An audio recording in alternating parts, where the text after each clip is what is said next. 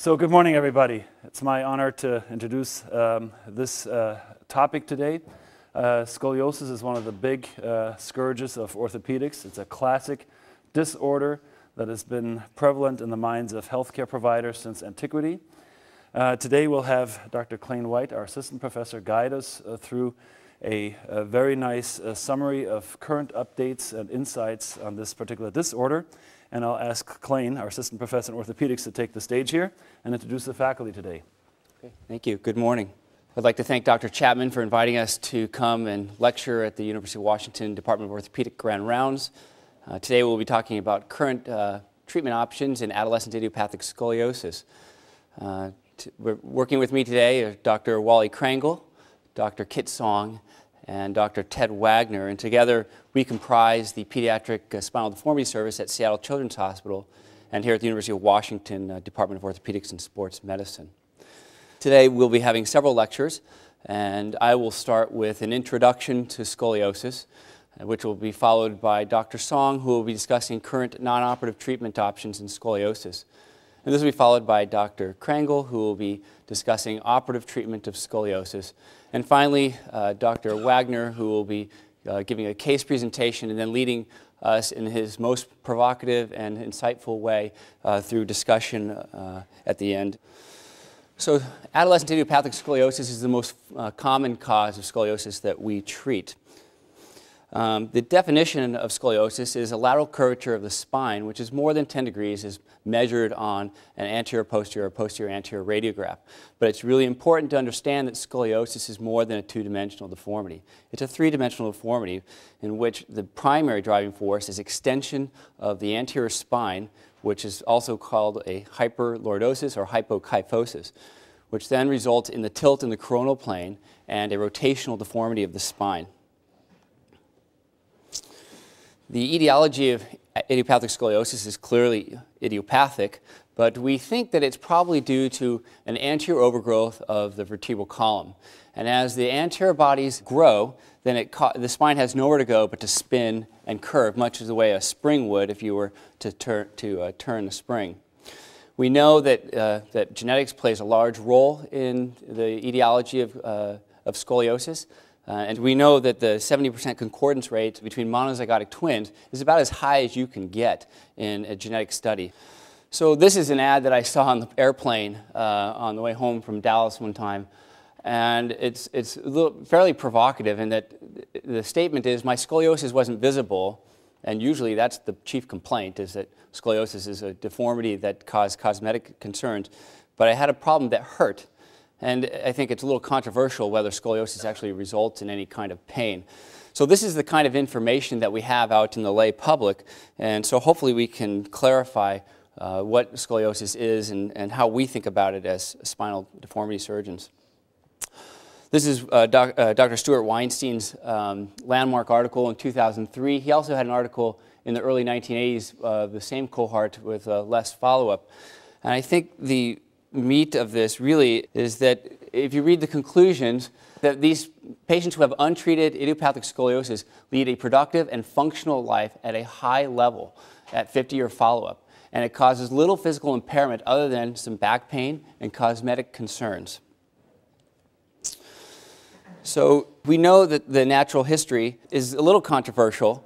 But in the early studies in the 1960s, it was thought that patients with idiopathic scoliosis had a greater mortality rate. But subsequent studies have shown that truly it's the same as the general population. But these early studies included many other forms of scoliosis, including juvenile and infantile curves, as well as congenital curves, which clearly have a higher mortality rate than adolescent idiopathic scoliosis. The other thought about scoliosis in the past is that it results in respiratory failure. But really, this only occurs in very large curves, more than 110 degrees. And it's unclear whether doing surgery on these curves actually changes that outcome. And finally, the thought that large thoracic curves can impair cardiopulmonary function. Again, this is very uncommon and occurs only in very large curves. But if you go through Dr. Weinstein's article, I think he does conclude that there is some cardiopulmonary dysfunction, again, in large curves. And what we have to worry about is curve progression and cosmetic deformity, really, for the most part. And there are some issues with back pain, and I think Dr. Krangle is going to discuss more of the statistics of this in his talk. And then there are many psychosocial concerns. But again, it's hard to predict who's going to really have problems, because the final conclusion really is that the effect on any one individual is quite variable and very difficult to predict. This is one of the classic studies by Nachemson, Lonstein, and Winter. And so when we think about the natural history and we're trying to decide whether a patient needs to be treated for scoliosis, we want to know whether this curve is going to be bigger. And is this going to be a curve that's going to cause a true deformity or a true cosmetic concern? And so we know that patients who are younger and who have larger curves, we need to be more careful about watching. We also need to know where they stand in terms of their growth velocity. Girls reach their peak height growth velocity at about age 11 and a half, and boys at 13 and a half years. And this is probably why younger children have more progression of their curve, is because they have more growth remaining. We know that curves at maturity that are less than 30 degrees are unlikely to progress to any significant degree, and that curves that are greater than 50 degrees, a majority of those will continue to progress through life, at least a degree per year, as much as 20 to 25 degrees. And we also know that lumbar curves tend to progress at a smaller magnitude. So people historically have been a little more aggressive about treating lumbar curves, and this is especially true if you have some kind of lateral aesthesis of the curve. Now, the original study by Dr. Weinstein in 1981 tried to address the pain issue. And as you can see from his data here, there really is no difference between the general population and those patients with scoliosis in terms of pain outcomes. Now, his later study, and Dr. Krangle is going to show that data, showed some differences at the 50-year follow-up. The other concern that we have as orthopedic surgeons is, are we going to improve their pulmonary outcome? And we know, at least, that curves that are larger, that have a higher degree of magnitude, as shown here on the left, or that have a longer curve, as shown on the right, they tend to have much more pulmonary function impairment. Now, this is a statistical difference, and again, this does not apply to any one individual. I've seen patients with 90-degree curves who have normal, quote-unquote, pulmonary function tests. And so these are the issues, the pain, the pulmonary function, the deformity that we need to address, and this is the data that we use to base our decisions on whether we want to pursue treatment for a patient. But I think we also need to remember that as physicians, that our first Hippocratic rule is to do no harm. And there are many poor outcomes that can occur from scoliosis surgery, so it pays to be mindful of what we're doing. And of course, the most catastrophic would be neurologic injury, and this was the landmark article out of the 1970s, of which almost 1% of patients had some kind of neurologic compromise. Now, about half of these resolved completely, and follow-up studies with the advent of electrophysiologic studies have shown a slight decrease in this, but it's still higher than most people would realize. So just in summary, we have to decide, are we going to treat a patient or are we not going to treat them? And so our treatment decision algorithm is based on the probability of progression, which relies on the amount of growth remaining, the severity of the curve, the location of the scoliosis, the cosmetic concerns of the patient. And what we don't know, are we going to improve their long-term function, and are we going to improve their long-term quality of life? I think those questions still remain unanswered. We do have guidelines for treatment of scoliosis. This is out of OKU. Orthopedic Knowledge Update, and SRS provides these guidelines. Generally, smaller curves are treated with observation or brace therapy, and larger curves, meaning greater than 45 to 50 degrees, are treated with surgery. So with that, I'm going to move into a case that will provide some food for thought as Dr. Song gives his presentation. So this is a 12-year-old female who is clearly immature. She's RISR 0. She presented to us with a 42-degree thoracolumbar curve, was already treated in a custom thoracolumbar sacral orthosis. She came back 4 months later and had progressed to 46 degrees. At this point, there was some discussion with the family, should we continue bracing? This is probably one that's going to go on to surgery. If you believe everything I told you, this is a thoracolumbar curve. It's greater than 40, it's 40 degrees. She's immature. She's RISR 1. So this is one that's probably going to progress to surgery. Well, the family had other ideas. They went down to San Francisco and participated in the Schroth program, which is a treatment of physical therapy and bracing, which is popular in Europe. And lo and behold, 6 months later, she comes back with a 26-degree curve. Who knows? And at 2-year follow-up from there, she's now skeletally mature with a 30-degree curve. So was this treatment? Was this natural history? It's unclear. So with that, I'd like to introduce Dr. Kit Song, who will talk to us about non-operative treatment. Well, good morning, and thank you very much for this opportunity to come and talk to you. Yes, I'm a surgeon, but I do focus a lot on non-operative management of scoliosis, and I really want to discuss this in some detail because there's a lot of sort of popular myth items out there in the general lay public, and you're going to be asked questions about this quite frequently.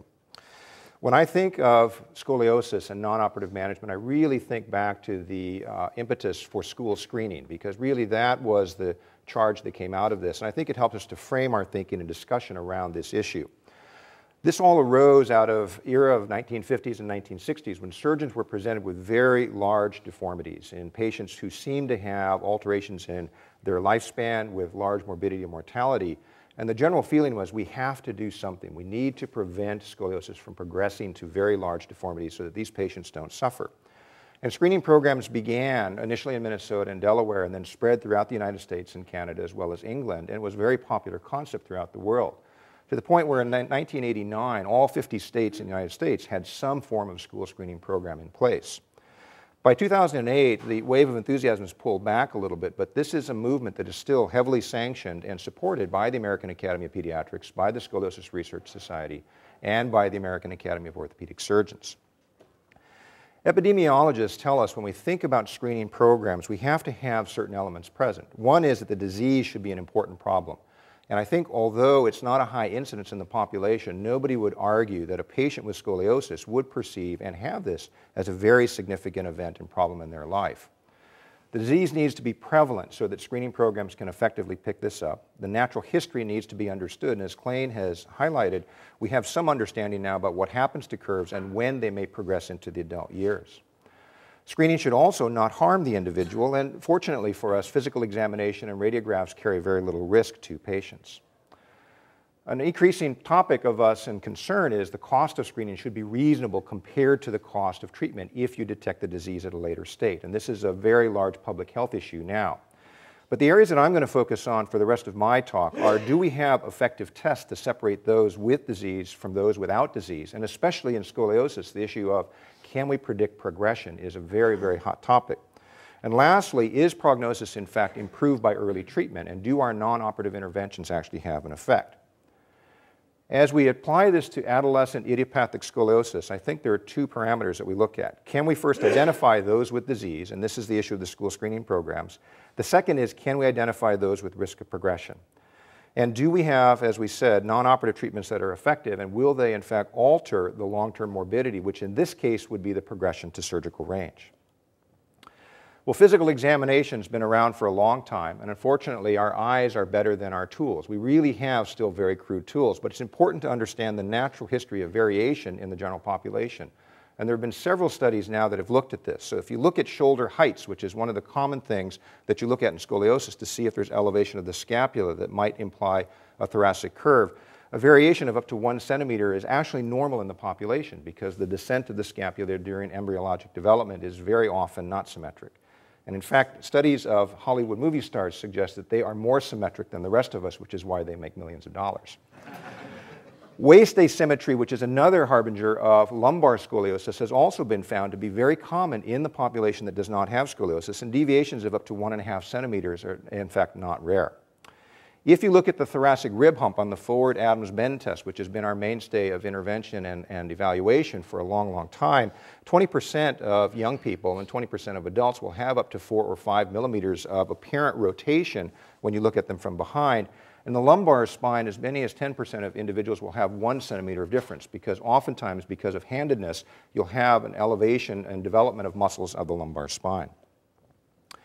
Bill Bunnell in 1984 tried to put some science behind this and applied a scoliometer, which he's a sailor. I don't know Bill personally, but used a ship's level to try to see if he could quantify this. And developed really a very nice evaluation looking to see if he could detect curves that on a radiograph would be greater than 20 degrees. And if you use his initial criteria of an angular trunk rotation of 5 degrees, it is 98% sensitive for picking up a curve greater than 20 degrees, but it is unfortunately not very specific, so there's a high rate of false positives. If you increase the threshold to 7 degrees, you will decrease some of the false positives, but you tend to miss some curves. And so there's been a lot of debate about which of these parameters to use, and most screening programs use a trunk rotation of 7 degrees. But if we look at the positive predictive value of this for something that has a prevalence about what scoliosis is, which is 2 to 3% of the general population, and even if you have a test that is 95% sensitive and 95% specific, your positive predictive value of detection of disease or having the disease if you have a positive finding is still only 28%. So we have to be awfully good in screening programs, and we have to be awfully good in our assessment to really accurately pick this up. Now, why is this important? Well, most kids with scoliosis, fortunately, as Clayne pointed out, will not progress. And so even though we have 2 to 3% of individuals in the population, if you screen the majority of these, you're going to find that only about 0.1% will have a disease that's progressive. So what this means is if somebody comes into your office from a school screening program, just by doing nothing, you have a 97% negative predictive value, which means that they're likely not to have any adverse consequences. And really what we want to do is focus on, can we detect kids earlier who are likely to progress? How does this translate in the U.S. scoliosis practice? And Sukun Shah was very kind to provide me this slide from one of his talks, where if you look at the number of kids referred in the United States from school screening programs or from pediatricians, it's about 7 million patients a year. That's an awful lot. These are then screened, and if there's referral to a spine specialist, only about 100,000 of them get referred. Of those, about 30,000 patients a year may have some intervention offered, i.e. a brace or other non-operative methods, and about 10,000 patients a year will have surgery. So this is a pretty significant economic hit to the United States, and if you think about the evaluation of every one of these patients, if we had some predictors, it would be a much better situation. So prognosis really is the central issue in adolescent idiopathic scoliosis. Can we identify those kids at risk of progression? And these are two examples of children with very small curves, one of whom stays very stable and doesn't change, and the other will progress over time. Well, we have some clinical criteria that we use, and these are all relatively older studies, but the landmark study by Lonstein and Carlson that talked about risk really identified, I think, that we look at things like skeletal maturity, as Clayne pointed out. We look at curve location, we look at whether they're male or female, because females have a higher risk of progression, and curve magnitude at the time that they hit their big growth spurt all are predictors of whether or not there's going to be progression. This has been refined in recent years, and several studies have now come out looking at the distal phalangeal tufts of the hand, and a nice paper by Sanders in 2008 really identified that as a marker of the peak height velocity, which is when progression is most likely to progress. And Dubasset in 2000 also identified this by the presence or absence of the triradiate growth cartilage within the pelvis. The peak height velocity, as Clayne alluded to, is something that has come to bear. And what we find is that all kids, girls or boys, whether they're early developers, late developers, tend to have a growth spurt. And when you look, as you see on this slide, at the various other maturity markers as they appear, the peak height velocity really has the most tight correlation with the risk of great spine progression. And it predicts maximum growth better than any other maturity indicators. It's of note that in females especially, we've always looked at menarche as the onset of maturity, but 20% of girls have their big growth spurt at least 2 years away from the onset of their menses, either before or after. So menarche, all of these other tools are relatively indirect measures by which we can assess maturity.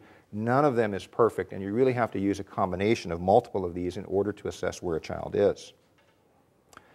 So one of the big things is in 2011, as we start to evolve, is genetics going to be the answer? And can we use some of the genetic tools as we're starting to find in all other areas to help us to decide this? As Clayne pointed out, twin studies and familial aggregation studies have shown that there's a very high genetic contribution to scoliosis. But all genetics experts would admit that this is a very complex topic. It's not simple Mendelian genetics, and that there's probably an environmental influence as well. So the complex interplay of this has not yet been defined. There are regions of interest that have been looked at from genome-wide scans of involved families, and there are two recent studies that have really focused us on a couple of different areas. So Nancy Miller in 2005 looked at a very large aggregate of familial members who had a very strong influence of scoliosis and found that on chromosomes 6, 9, 16, and 17 that there were loci that were highly associated with progression. This was further advanced by Gao in 2007, who was able to take this down into another chromosome where they identified a specific allele, which was CHD7, that had a strong association. And to date, that's the only allelic association that has truly been shown to have a high association with progression. This is a very interesting study that came out of Salt Lake City, and Ken Ward was the primary author on this. But I think this has really hit the public in a big way because it's a test and concept by a company called ScoliScore, which is provided by Axial. This is a DNA-based prognostic testing for curve progression for individuals in AIS. And what this investigative group wanted to do was to see if they could identify genetic markers that would predict those children at high risk of progression. And they used the genome-wide scans which were done on large populations in Utah because Utah has a very robust database on this. And they identified from about 2,200 individuals approximately 53 single nucleotide polymorphisms that seem to have a correlation and association with progression of scoliosis in a population of girls or white females who had scoliosis. They then combined this with the clinical parameter of Cobb angle and some gene-gene complex interactions, and from this we're able to design a probability score which when multiplied by 200 gives you a score. 0 to 50 is defined by them as having a low risk of progression. Intermediate risk is 51 to 180, and very high risk groups are those with a score of greater than 180. Well, we've been all anxious and waiting for the publication to come out, and finally in December they've actually published some of their results. So when you look at this, they identified 3 cohorts of patients. One was a group of females coming from a school screening population. The second was a group of patients coming from a spine surgery practice. So these were referred in for evaluation. Not all of them went to surgery. And the last was a cohort of males with scoliosis because males tend to be a very different group. And what they looked at was the numbers here are unfortunately a little bit small, but they're still significant. So they had about 277 patients in the first group. Of these, 176 or 64% had fairly low risk, and every one of them turned out to have a low score on the ScoliScore. If you look at the spine surgery practice, as you come into that, about 257 patients, 131 of them had a low score, which is about 52%. And again, every one of them was correctly predicted, or most of them were correctly predicted by the ScoliScore. Now, these are patients who had very low risk of progression. And in fact, most of them did not progress. But subsequent follow-up has shown that in fact, some of the patients with low scores still do progress to surgery. So the test is very good, but there is about a 1% incidence of which the ScoliScore may not predict accurately. What they're focusing on was the negative predictive value. So they're saying if you have a low score, what they're finding is a very high correlation with very low risk of progression. And that's of interest, but you have to remember that just from school screening alone, if you walk into the office and do nothing, you have a 97% negative predictive value. And so this is really a little bit of a question. The other thing that's been pointed out to me by clinicians who are very active in genetics is that these alleles are all minor alleles. And there are 57 of them in the gene array panel, and of these, not all individuals will have all 57. So in fact, there are going to be many that are missing from individuals. So the question of the weighting of the Cobb angle versus the allelic score is really one of the things that we need to understand better. And they acknowledge and admit that they want to get larger numbers of patients so they can assess the positive predictive value of the test, which would be most helpful. So some with low score do progress, but it seems to be pretty good, and the negative predictive value here may be of some help. Does that mean for you as a clinician, if somebody comes in and has this test and has a low score, should you just leave them from your office? And the answer so far is no. The authors of this study would say what it may do is it may help you to decrease the number of visits and number of evaluations because you have more comfort level of the patient having a low score. But what's really difficult is what if you have a high score and what if you have an intermediate score? Because we don't have good information about the positive predictive value, this makes it difficult. This only applies to Caucasian females with small curves because they only looked at kids with curves under 25 degrees, so it's not applicable to larger curves. And the real question is it better than clinical predictors at this time? So I think this is very much the right concept in the right direction, but as yet it's still an evolving body of knowledge. Well, all of this effort, if we find this out and we apply these tests, can we in fact prevent progression to surgery? And there are many aspects of non-surgical treatment that are out there in the lay public. This is just a quick survey of some of the websites that are out there. The Copes method was very popular back in the 1980s. The Schroth method was also very popular, and in fact there are many people who participated in the physical therapy programs in the case as Klain showed you, and there are actually about 15 to 20 peer-reviewed articles on their website. All of these are level 2 and 3 studies that talk about the effectiveness of the Schroth method. Manipulation is very popular in the chiropractic literature, and the CLEAR program is very widespread throughout the United States. And electrical stimulation has sort of come and gone, but was also a very popular method for a long time. And you certainly see all these tremendous washboard ab commercials on television where you can sit there, drink a beer, have this electric belt on your belly, and you can get washboard abs. Well, the same concept was used for scoliosis. Well, SOSORT is a Society on Scoliosis Rehabilitative Medicine. It's actually a very engaging group.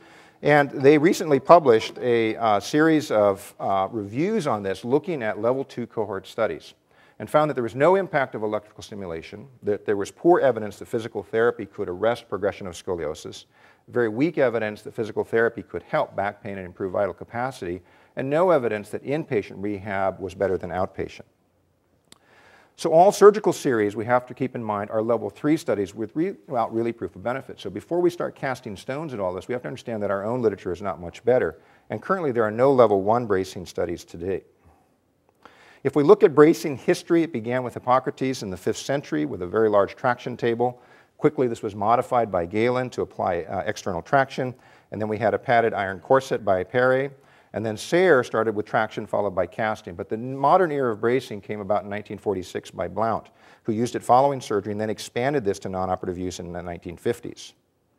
The modern history of bracing then takes forward, and we have TLSOs, which are underarm garments like this. We have the Boston brace out of Boston, which is a lower profile, more off-the-shelf design. We have the Charleston bending brace, which is nighttime.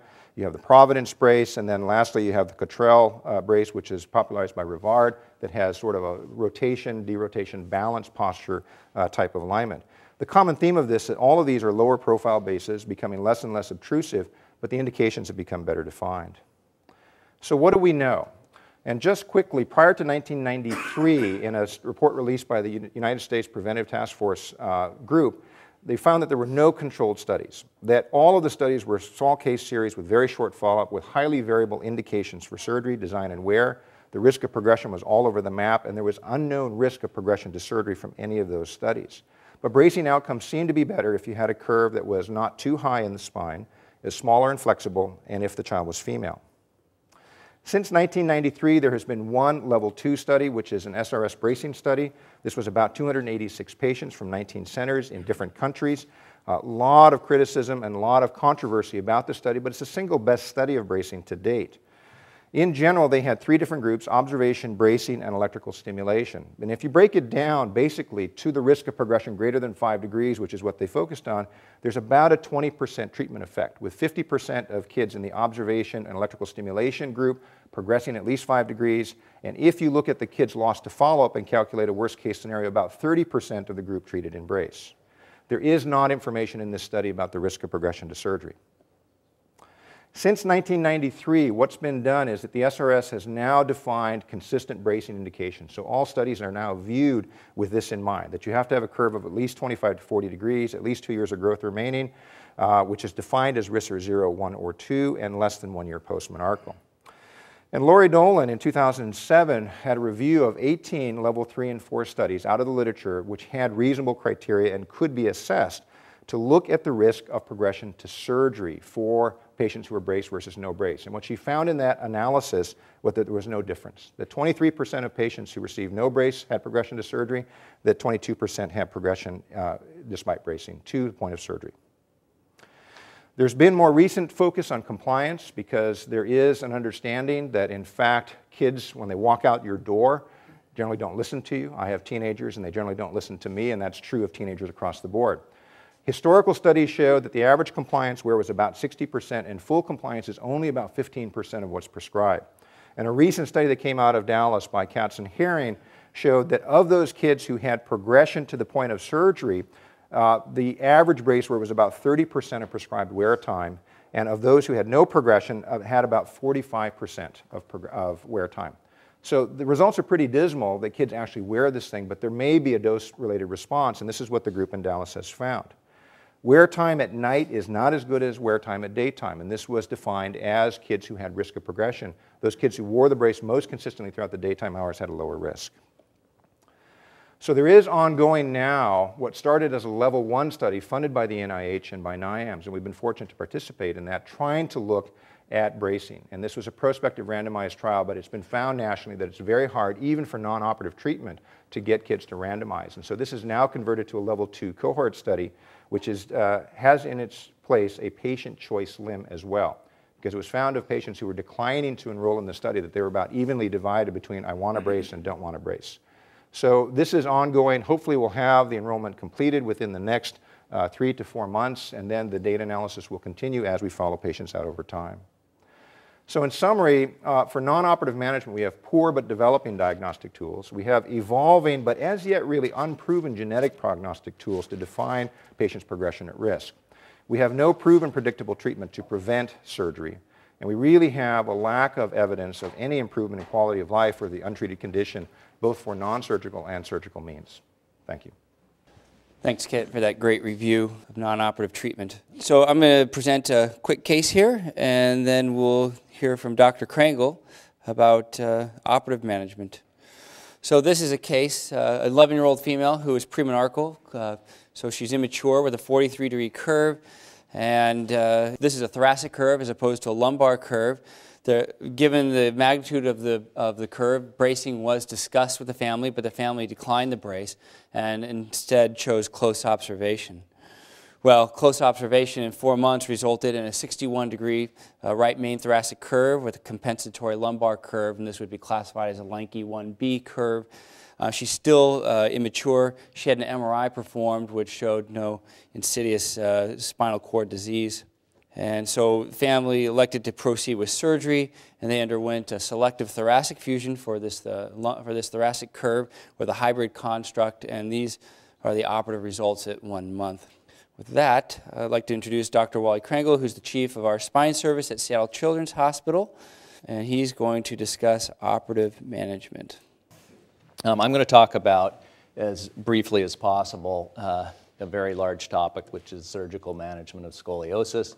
And again, the case, we're going to use this case and think of an overview. Should we do surgery and why? What effect does our surgery have? When should we do surgery? Should we do it now? Should we wait till they're older? And what are the goals of surgery? And then a brief discussion of a summary of how we're going to approach what we're going to do and apply it to the case. So, should we do surgery? Well, in the 1960s, Alf Nachemson came out with this study looking at 50-year follow-up of patients that had been seen initially in like 1913. Most of these patients did not have x-rays even initially, and he found really markedly increased morbidity and disability and mortality. And the thought was scoliosis is a horrible disease that leads to the grave, and we need to do something to stop this. This is contrasted with the more recent study that Dr. White brought up, which is probably our best natural history study of untreated late onset idiopathic scoliosis. These are people that get the curves when they're adolescents as opposed to 5 years old or 6 years old, and their risk of progression is lower and so forth. And Dr. Weinstein looked at 50-year follow-up of the untreated patients from Iowa that were seen by Dr. Ponsetti initially, and he made the statement at the conclusion of the study that untreated adolescent idiopathic scoliosis causes little physical impairment other than back pain and cosmetic concerns. Unfortunately, the devil is in the details when you look at the outcomes. We do not have a randomized controlled trial of long-term follow-up of surgical treatment versus non-surgical treatment for scoliosis, and we will never have one. People won't randomize. You need 25 or 50-year follow-up to understand what you're doing, so this is the best we're probably ever going to do. Only a third of the patients are actually captured in this follow-up, and the mortality is compared. It's assuming no difference in mortality compared to the general population for the 2/3 that are missing from the data. And what it did show was that they did have a lot more back pain at 50-year follow-up than the control population of patients that were found in nursing homes and so forth that were 65 years old. They also had a 10 times higher risk of shortness of breath with activity. They had a poor self-image compared to controls, and the average thoracic curve that was 50 degrees or larger at age 15 was 89 degrees. So, in summary, though it doesn't lead to the grave, it does, in general, lead to progressive deformity, and most people don't like this. If we decide we're not going to do surgery and we're just going to wait and decide if it gets bad enough, severe enough that we'll do it later, we have to consider, if we're going to delay, what effect is this going to have on our outcomes? These are summaries of large articles on adolescent scoliosis and on adult scoliosis surgery. These are complication rates.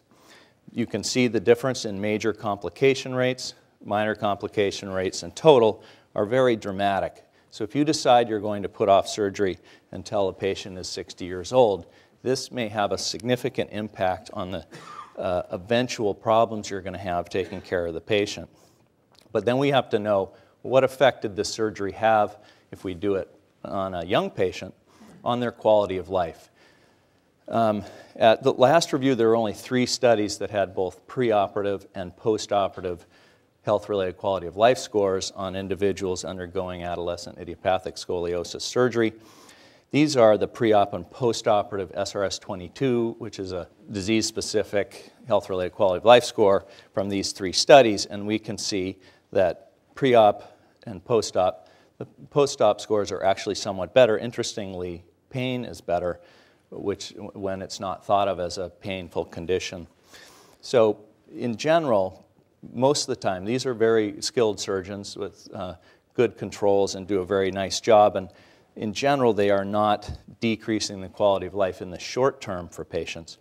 We do know, and there's an excellent study from Danielson and Nachemson, 25-year follow-up of control group of braced patients, patients that don't have scoliosis, and patients who had surgery for curves of averaging 65 degrees. These were compared to those that didn't have surgery that had 35-degree curves. And they looked at many factors, including SRS scores. At the bottom, you can see the SF-36 scores for patients that don't have scoliosis, that were brace treated, and that had surgical treatment. And you can see there's very little difference. What isn't on there is patients who had 65-degree curves that were not treated. And I don't think any of us would expect that function would be better improved in those patients, because even the brace-treated patients have differences in range of motion that you can see compared to controls. Also, she looked very carefully at physical function. There's a very nice data in there on all these patients. And you can see a really big difference between the range of motion people have in general with a fusion down to the lower lumbar spine versus the thoracic spine. And the range of motion with the fusion to L1 is fairly similar to that of a brace control, and not all that much different than controls. So there is some effect on range of motion and function, but in general, people lead relatively normal lives. I'm bringing this up because sometimes it is best to wait. There are certain things that people do that they will not be able to do if you do an extensive thoracic or thoracolumbar fusion. They may be able to perform these adequately with a selective thoracic fusion.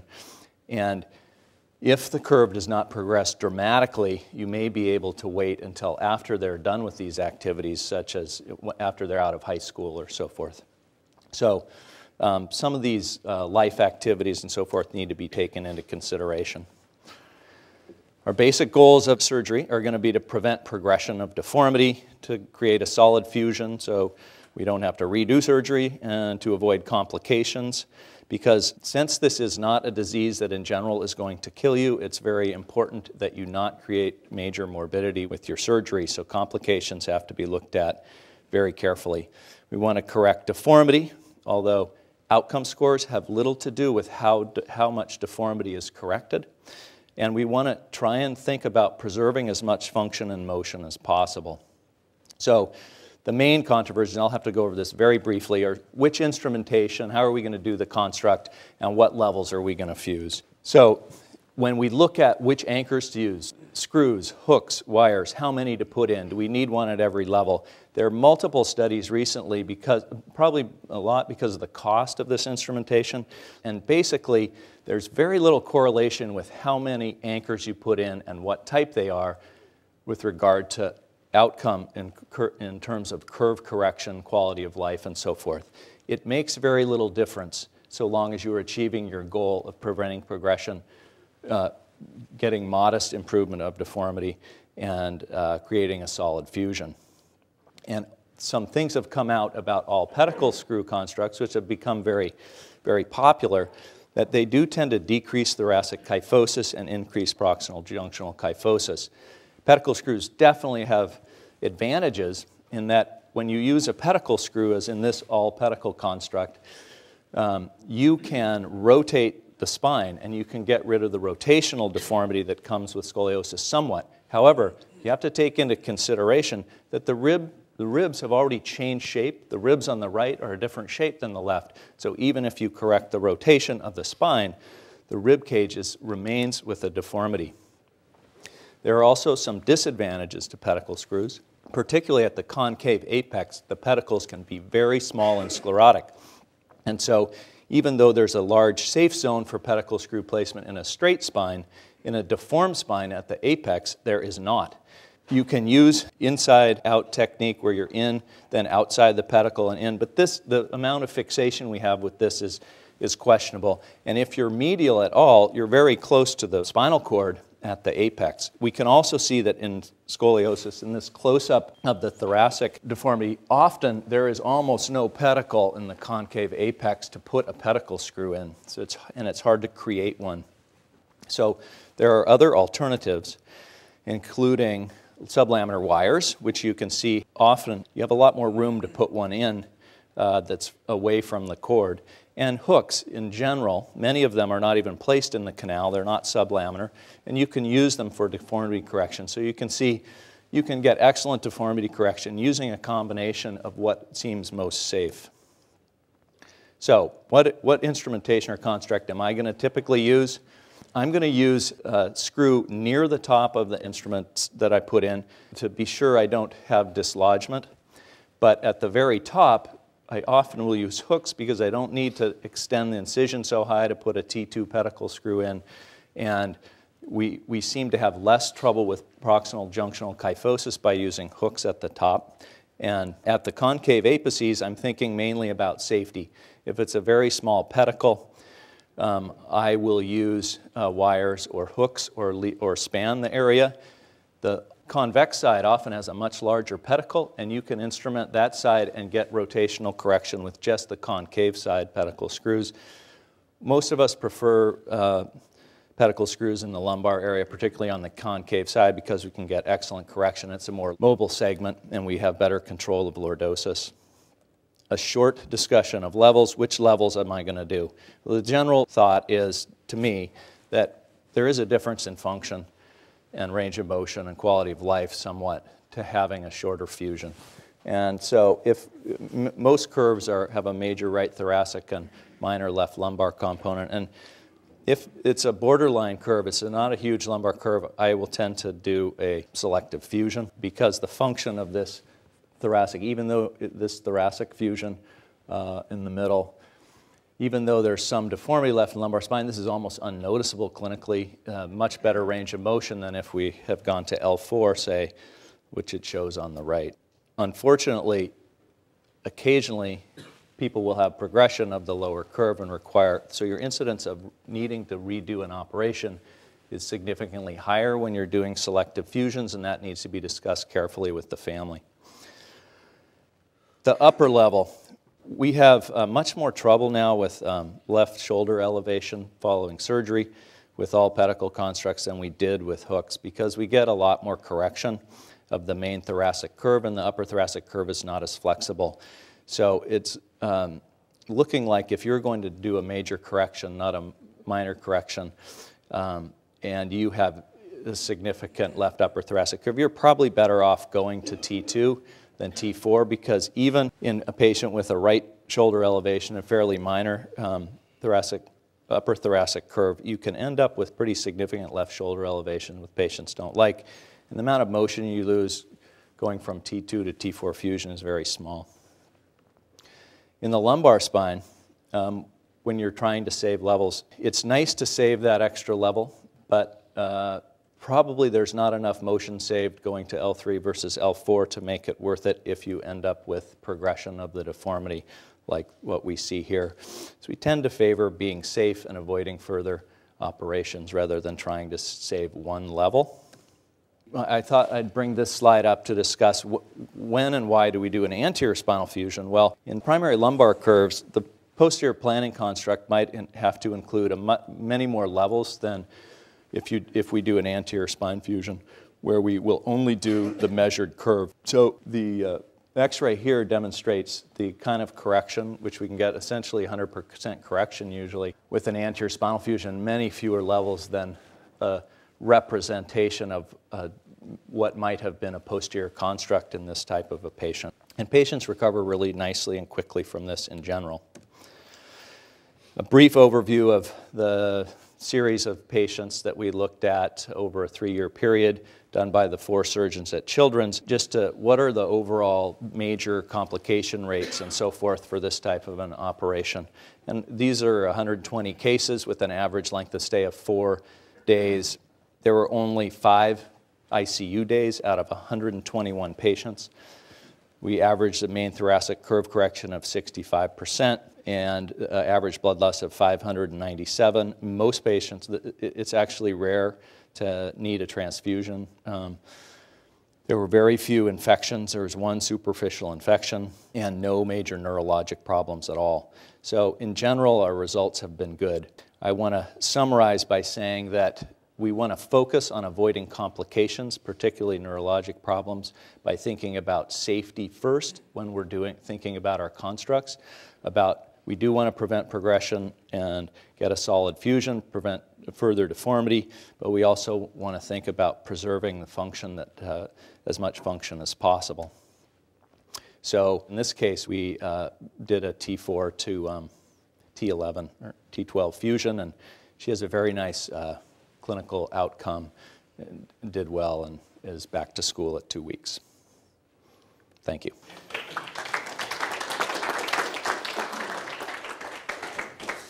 All right, so we're going to finish off with a case presentation by Dr. Wagner, and then we hopefully will have a little time for discussion and questions and answers. I will introduce myself as the senior of the surgeons who have talked to you so far today, and I want to say that I can remember some problems, and I guess problematic scoliosis would be another way of saying I made a mistake or my judgment was wrong. And I thought I might share with you a case today that has some of those characteristics. So as we look, this is a 11-year-old young boy who presented with scoliosis that was picked up by his pediatrician. He's a very athletic, high-performing athlete, both in football and wrestling. He has a lot of family support for his sports. There's no family history of scoliosis, and he has no back pain. This was the original X-ray by his pediatrician showing a curve. And I think that if you want to classify this, we can probably call this a Lanky 2. And there's a small two thoracic curves, of a higher thoracic curve to the left and a more prominent one to the right. When I saw him, he was 12 years old and 1 month old, and there's a 38-degree curve. I've taken all the lines off so you can see the X-rays as clearly as possible. And so I would ask our own panel if there's any comments you might make, Wally, about this case and what you might predict. As a 12-year-old growing boy, probably is going to grow for 4 more years or so, and has had progression of his curve, but it's 38 degrees now. Yes. And as usual, not having any significant symptoms, and his neurologic exam is normal. There would be a discussion about whether to use a brace or not. Boys have notoriously significant difficulties with compliance, and it's hard to know how much effect you're going to have on the natural outcome. We would be talking about whether to wear a brace or not. I think, but when I think of this, I think of what I would want for my child, and I hate to say it, but I think it's worth a shot at a brace, personally, if they can stand it. It's not worth the family breaking up about a screaming, yelling fight every morning going out whether they're going to wear the brace. But if they're willing to try it, there's modest evidence that sometimes it makes a difference, and the family seems happier in general to have felt like they've done everything they could to avoid having to go to the next step of surgery. So that would be sort of my discussion with them. So I think that that's a summary, and I'm just going to ask quickly to Kit and to Klain, would you brace this child if it's yours? There are actually 4 published studies of bracing in boys specifically because it's such a small subset, and the impact relative to the natural history reported a long time ago suggests that there's no difference. My son, and this is a very individual decision, there's no way he'd wear a brace, and I wouldn't fight with him. So I think to Wally's point, I wouldn't have enough compelling evidence to say I'm going to force him to do that. Knowing what you know, would you brace your son at 12 years old with this curve? And this is a question to the whole audience. Put up your hand if you would brace him. So it looks like approximately 1/3. And I'll tell you, this is not an easy decision because you have the mother, grandmother, and father in front of you. And the decision is often made in somewhat of a maturing experience for the whole family as to what they're going to do. And I think you're putting on something that's not going to hurt them, and it certainly cures a lot of family discussion. So I think there's many factors in doing it. So we put a brace on, and this brace is moderately or modestly effective in that the curve comes to 32 degrees, the upper curve is 15 degrees. And he's now 12 years and 3 months. But at 13 years and 2 months, he's now progressed to a 54-degree curve. And the top curve is 21 degrees. So I'll bring it back to Wally at this point. I think that you can follow it very closely. The brace isn't working. I don't think you need to persist with the brace. You could either follow it closely but probably you need to start a discussion about thinking about surgery at some point. Whether you can nurse him through his football career and his curve will only end up at 65, which is reasonable. We don't know. We don't want to end up with an 85-degree curve. So the curve appears to be malignant or getting worse in a significant way. And the question that comes now, Wally, is if he was going to play football, could he play with a thoracic scoliosis fusion? I think his performance will be a little bit less, and his family is generally going to be very against it. So I'd say most people probably end up stopping playing. I wouldn't absolutely prevent him from playing myself. So this was the outcome of his surgery. Now the upper curve was done to control the shoulder asymmetry, and in fact it worked. He was his shoulders are absolutely level, and he has a pretty straight spine. We've derotated him significantly with the pedicle screws, and this is the immediate postoperative time. And I only mentioned that there's probably 15 degrees of curvature below the scoliosis surgery. So I'm going to take you at 3 months, 6 months. We're now at 40 degrees, and we progress off to 45 degrees. So after many years of doing scoliosis, I have to realize that I have probably created a certain problem that's difficult. So Wally, at this point, he has a mild amount of back pain. He's still playing sports. He's back to full sports, including wrestling. And he has 45-degree curvature. And he's now 15 years old. Would you extend his fusion or not? When he feels like he has to do it. I think he's going to need to go down to L4. You're going to need to go down to L4, and I don't think you have to rush into doing that. I think his curve's probably going to progress a little bit, but it may not. He may be fine for 30 years. It might be that in a year it's bad. You have to do something. It's reasonable to do it if he's having a lot of symptoms. So I began seeing him at the end of football season. I watched him through all wrestling.